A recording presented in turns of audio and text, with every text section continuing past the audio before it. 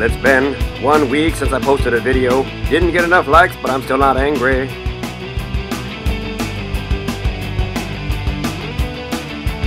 You'll notice the movie starts here, at Seattle's Kerry Park. Kat, Stratford, and other students stop at a non-existent stoplight, or crosswalk, and are supposed to be on their way to school. But there's one big problem with that. Most of the movie doesn't actually take place in Seattle, but in fact in Tacoma, including all of the school scenes, which were filmed here, at Stadium High School in Tacoma, Washington, which also happens to be where I went to school.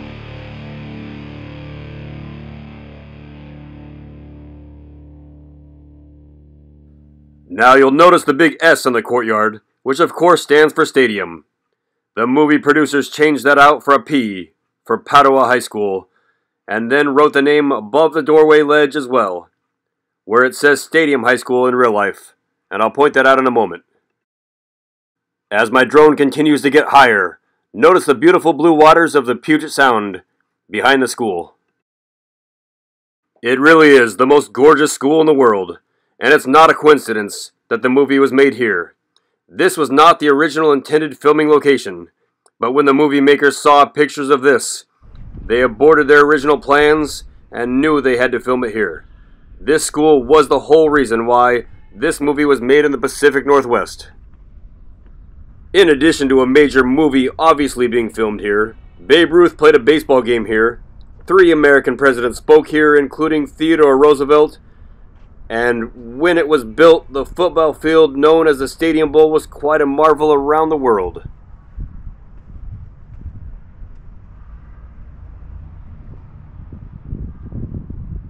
A number of the opening scenes were filmed here in the school's courtyard. Now as I come up to the ledge above the doorway, you'll notice it says Stadium High School instead of Padua. The school is not only beautiful, but has an incredible history as well, dating back to the 1800s. I talk about it quite a bit in my Tacoma video if you want to check that out.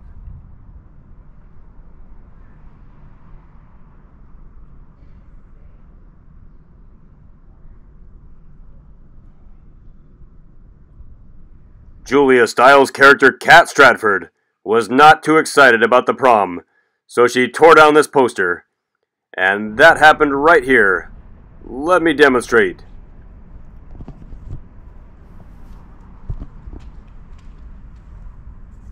Hey! Super accurate.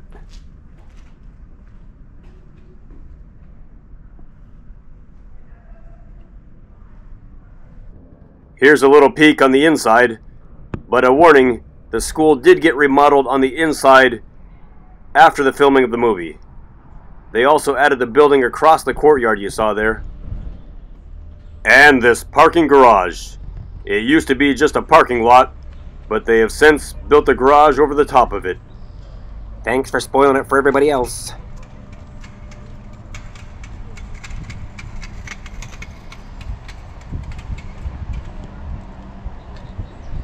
Now we're looking down at the football field known as the Stadium Bowl. You may recognize the scene here, where Michael accidentally drives his scooter off the edge, into the brush below there. Now, like I said before, there was only a parking lot then, and not the garage on top. But the fence was always here. They removed it for the movie because that scene would not have worked obviously with it. But in real life, that never would have been possible. And of course, here he is after crashing, looking back up the Stadium Bowl. Now on to our next filming location. Also in North Tacoma, this is the house of Kat Stratford and Bianca Stratford, also known as Larissa Oleynik and Julia Stiles. Here's a screenshot from the movie. From the same angle, you can see the house looks very much the same as it did then.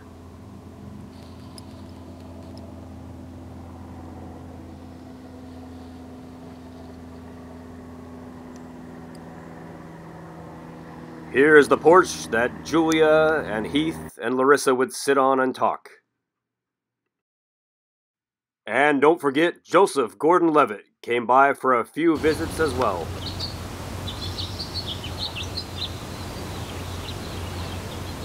North Tacoma is full of large, gorgeous old houses, and this is clearly one of them. This beauty was built in 1907 and has stunning views of the Puget Sound from 2 different directions.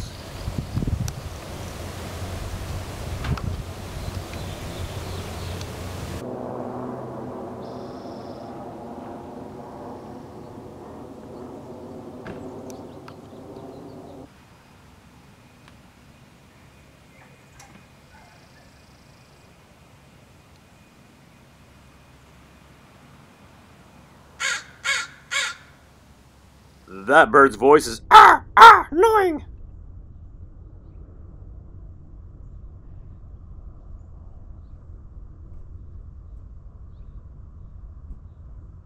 Alright, beautiful North Tacoma. Now let's head to downtown Tacoma for our next scene. This is probably not recognizable. This side of the street looks completely different. The building on this side of the street has been redone, but this is the side of the music shop where Julia Stiles comes out and is confronted by Heath Ledger. This used to be a Ted Brown music store, and in the movie it was called Gill's Music. However, on the other side of the street that you see here, it still looks the same.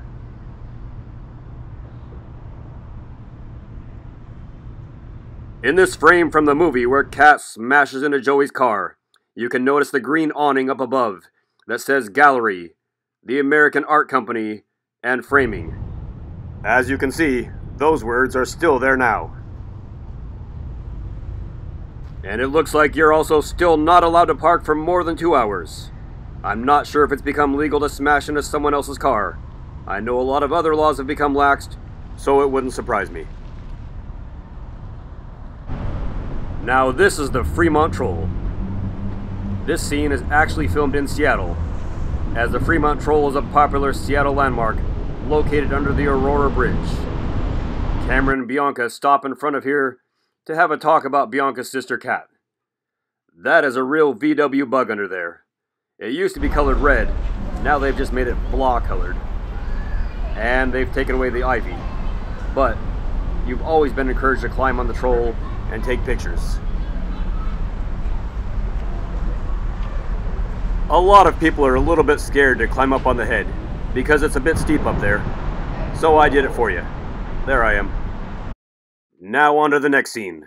This building's color has changed quite a bit, and its purpose has as well. It used to be called the Buckaroo Bar, and now it's a French restaurant.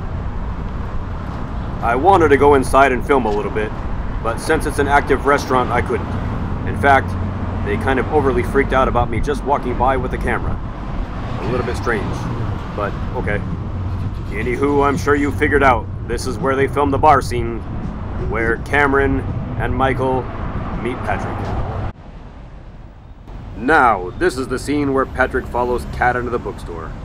And this did indeed used to be a bookstore, but it is now a gift shop called Portage Bay.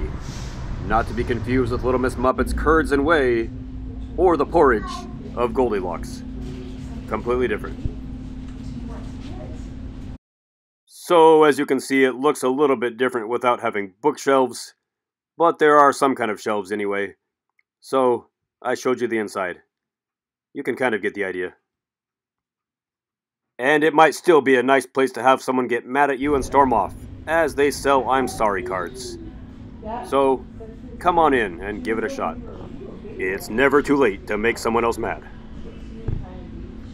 And now back to Stadium High School, as we go down into the Stadium Bowl for one of the most popular scenes in the movie. The scene where Heath Ledger's character Patrick sings the Frankie Valli classic song, Can't Take My Eyes Off You. And again you'll notice, in the middle of the field, they switched the Stadium S for a P.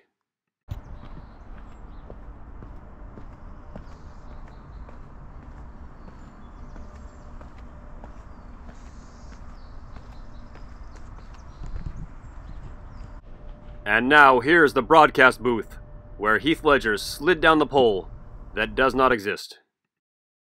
And here he is walking under the broadcast booth, and you'll look here and you can see the real one. And a side bit of information, if anybody's wondering, that scrub brush the plants in the middle of the seats did not always used to be there. I believe, as the story goes, in 1980, a storm drain broke and washed the seats down and knocked off some of the edge of the bowl as well. It used to be a little bit longer and had seats that went all the way around. So that's the story with that. Now you'll notice this is about the spot where Heath is running around and singing, and in a moment, of course, the police officers, or security, whatever they were, are chasing him out. But yeah, you can see that's basically about the spot. And he kind of runs back and forth from here to there.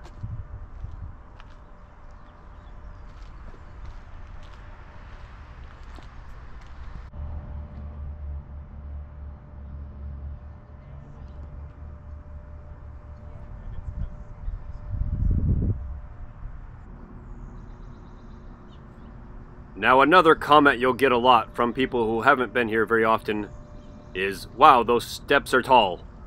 But those aren't steps. Those are seats. That's why. To the right, those are steps. And they're not so bad.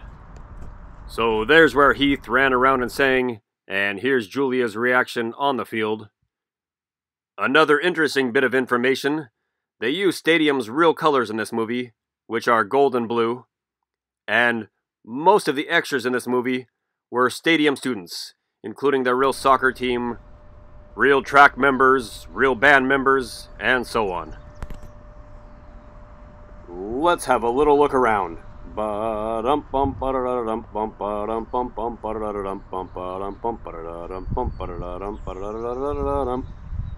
You spin me right round, baby, right round, like a record, baby, right round, round, round. Or I guess the song I'm supposed to be singing is, You're just too good to be true, can't take my eyes off of you.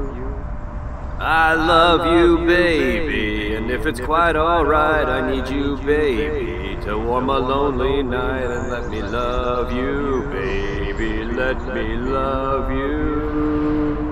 The scene ends with a wide-angle shot of him running up the stairs, pretty much like this. And now, back to Seattle. You see them in a paddle boat in Lake Union. Notice the airplane over their shoulder. You will see these seaplanes landing several times in Lake Union coming up here in my video. It's a frequent occurrence. So over to your right is the Aurora Bridge, and back in the distance here now is the Space Needle, and of course downtown Seattle. Where we're at now is Gasworks Park, and that is where in the movie Kat and Patrick, of course, have their paintball fight.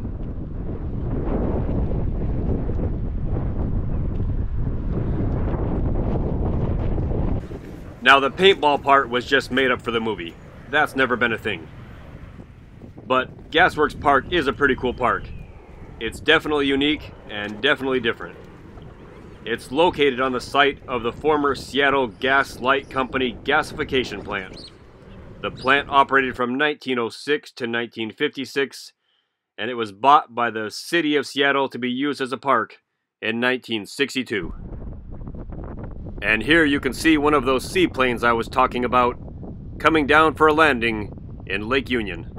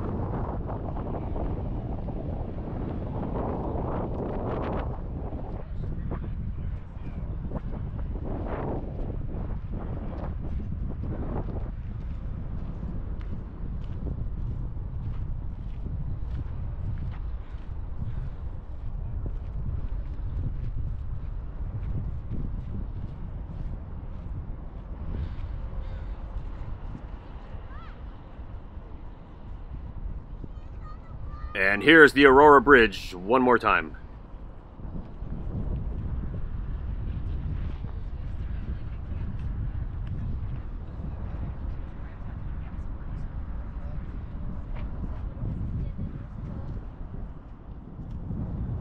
Now the scene where Kat and Patrick have their first kiss should be right about here.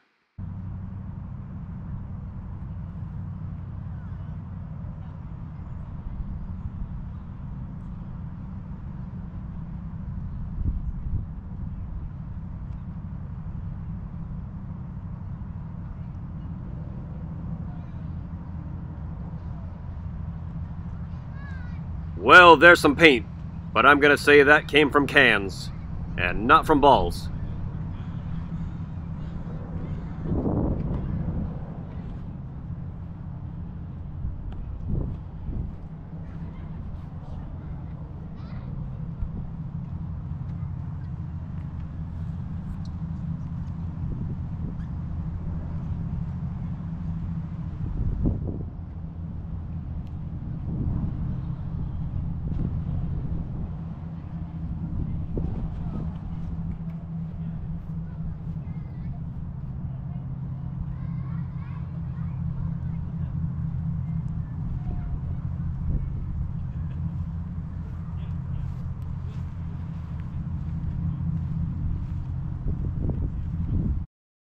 And here's where the paintball scene ends.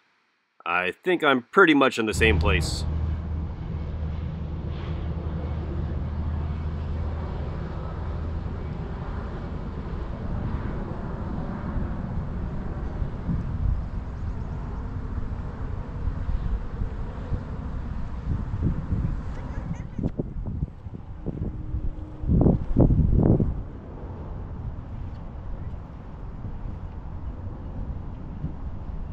And finally, the prom scenes.